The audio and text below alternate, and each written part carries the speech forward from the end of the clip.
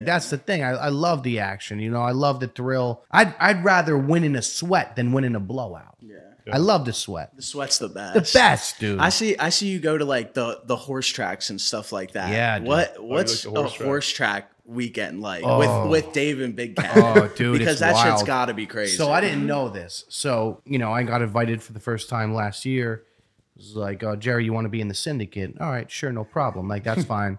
Like, oh, just so you know, it's $1,000 a race. Now, there's 13 races. Now, the minimum is Dave will put 5K. His buddy Elio will put like 1,500. Big Cat will put like 1,500, $2,000 or whatever. You know, but the minimum is 1,000. So I went for the first time, and my girlfriend's pissed. She's like, you're bringing 13,000. I have no choice. I want to be in the syndicate, babe.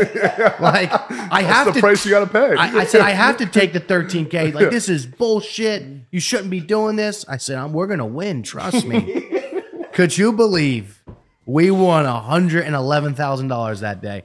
Because you get a piece of everything. Okay. So if one person hits big, it gets divided up. You know what I mean? So you get a piece of everything. And like one of the races, it was like close. I think it was like the 9th or 10th race. I had $1,000 exacta, no box, straight. Dave had like $2 or $3 grand exacta, no box, straight. Big Cat just had the win for like $2 grand. So, and these were 2 bombs, like 2 bombs. So it happens and I freak out. I'm like, holy shit. My ticket alone is $40K winning. Dave's is like $60K. Big Cat's is like $10K. And you're looking at it like, holy shit. But you know, for me, it's crazy. You know, I'm walking away out of there. If you divvy everything up, it's like I'm walking out of there with 40 grand, you know? And then it's just like not a bad day at the track. No, you know what I mean? And the girlfriend gets her Louis Vuitton, whatever she wants. She was pretty happy. It wasn't as bad that you're a part of the syndicate. But my mom gets whatever she wants. But like, hey, sometimes you have bad days, sometimes you have good days. Just is what it is, you know? Facts. Do you have have you ever hit a massive bet on a football game?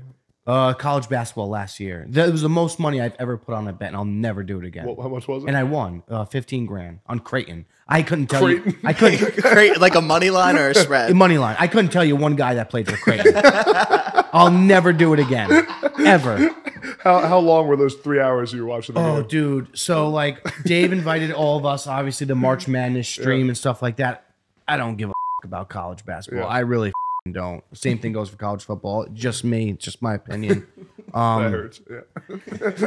Big college football guy here. I apologize. But yeah, we go there and like you start out, you know what I mean? You start out like 500 on a game, 1,000 on a game, $2 grand, and it's like 15K. And it's like, dude, you see Big Cat, 10K, 15K, 20K, Dave, 50K, 100K. And it's like, I want to play with the big boys. I'm with the big boys now. Dude, if I didn't hit that bet, I would have took a serious break. Because that could have broke me. But I'm happy I hit it. That's hilarious. That's funny, man. Was it close to? Was it game? Oh, sweat.